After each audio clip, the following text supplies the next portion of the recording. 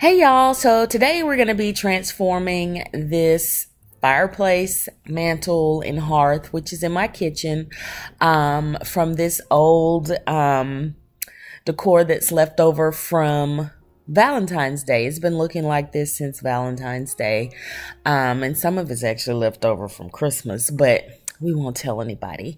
Anyway, it's time for a change, so we're going to be changing it out for summer, and it's going to actually be able to carry over into early fall. I don't do a whole lot of changing, for the seasons until fall and Christmas or whatever. So I kind of wanted it to kind of transition into fall. So you'll get a chance to see what we're going to do. And it's going to be fun. So check it out. This is what it's going to look like once we're finished. So let me show you what we're going to use. The first thing is going to be this sort of gate looking wall decor that I got from Hobby Lobby a couple years ago. I have one in my bathroom. I had two, so I'm going to use the other one. These flowers that I got a while ago, I'm going to just cut them off of the stem and kind of, intersperse them about. This cute little vintage blue truck that I got from Fred's, and some lemon decor. I want to kind of incorporate the lemon color for like summer, and then the blue and the reds for like the, summer decor for 4th of July and things like that. We're also going to be using these candle holders that I got, oh gosh, about 5 or 6 years ago from Hobby Lobby for about $4 when they had their little summer sale. And they look really nautical, but I like the fact that the metal matches the metal on the gate or the wall hanging.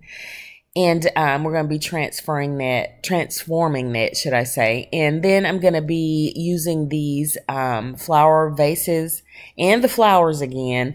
I just shopped my home for these. I had two, so I'm going to use both of them. And we're just going to redo, like I said, the flowers inside.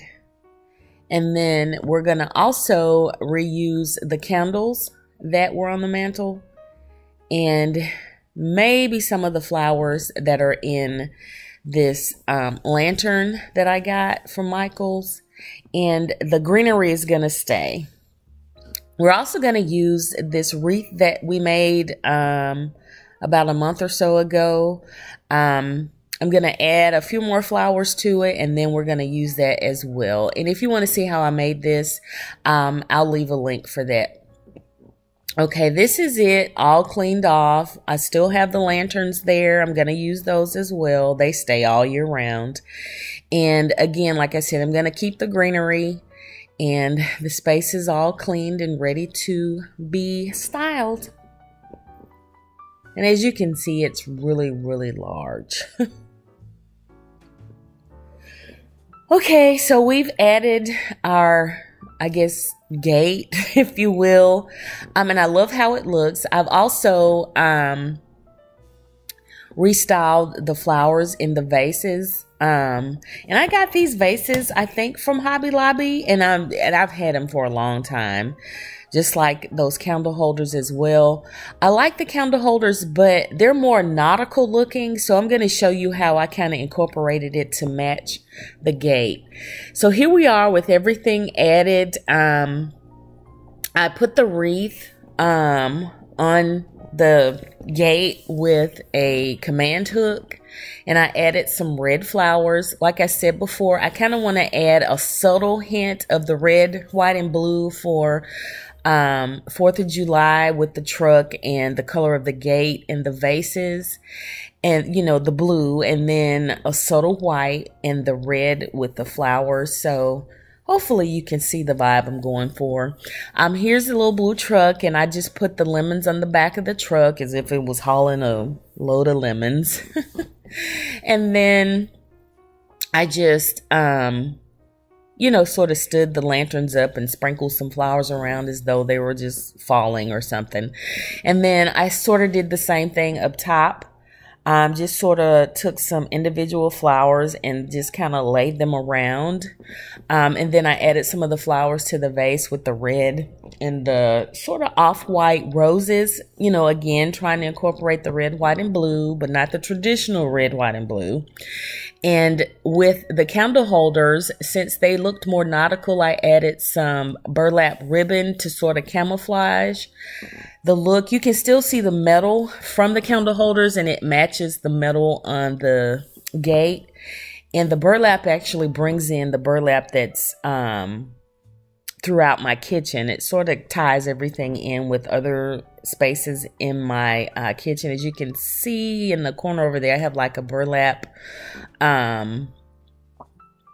wallboard where I, you know, above my desk rather, and it sort of brings, you know, ties it in with that. Anywho, this is what it looks like, the finished project, and just giving you an overview of the table. I'm going to show you how I made this lemon placemat table runner in the next video. Just giving you a quick little glimpse of what's to come and how all the colors are kind of coming together. The red comes in too as an accent because I have an accent of red in the kitchen. But here's a picture again of the mantle and the hearth, and hope you enjoyed this, and see you in my next video. Bye.